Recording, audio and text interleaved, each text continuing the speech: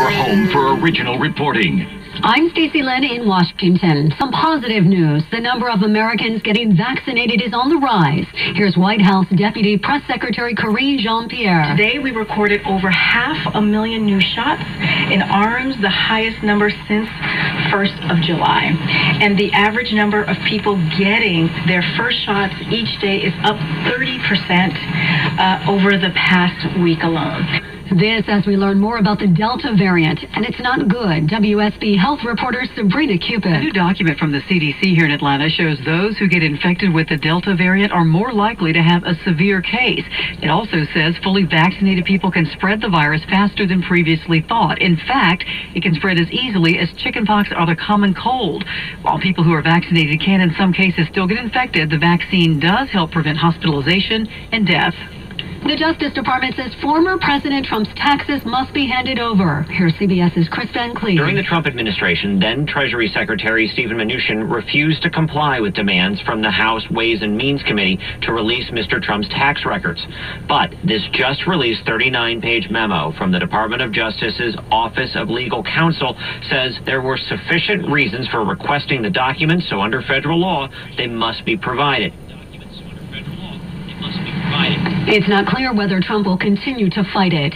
Meanwhile, the former president's still trying to assert that the 2020 election was corrupt. The New York Times says notes from a phone call he had last year with top Justice Department officials details his demands. Loyola Law Professor Lori Levinson. In Washington, in government, it is recognized that the president has his job, but the Justice Department has theirs too. And they're not just there to be a tool for the president.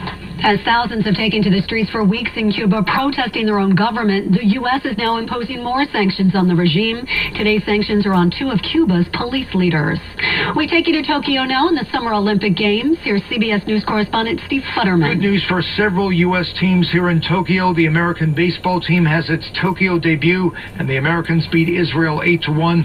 Also good news for the U.S. women's basketball team, which is a huge favorite, expected to win the gold. The Americans are now 2-0 after beating Japan, and the U.S. women's soccer team survives a scare. The Americans beat the Netherlands on penalty kicks. The U.S. now in the semifinal. Wall Street ending the week in the red. The Dow closed down 149 points. Nasdaq down today 106. The S&P 500 down 24. This is CBS News. Well, that's today's news. Today's news. I didn't hear any good news, did you? I didn't think so. I guess it's all about perspective. The glass is half full. Well, not a lot going on at work these days. A lot of big changes are happening. I know some of you like to watch those work videos, but yeah, changes are happening. So just hold your horses, as my grandma used to say, because things are about to change around here. But it's hard to stay in the present tense. But as the old saying goes, it makes more sense to live in the present tense. Try not to get in that future now. You'll get anxiety for sure. You get in the past, boy, that's depression. So stay in the present tense. Easier said than done. Well, as always, I want to thank you again for coming along with me on these dash cam news adventures. You know the drill.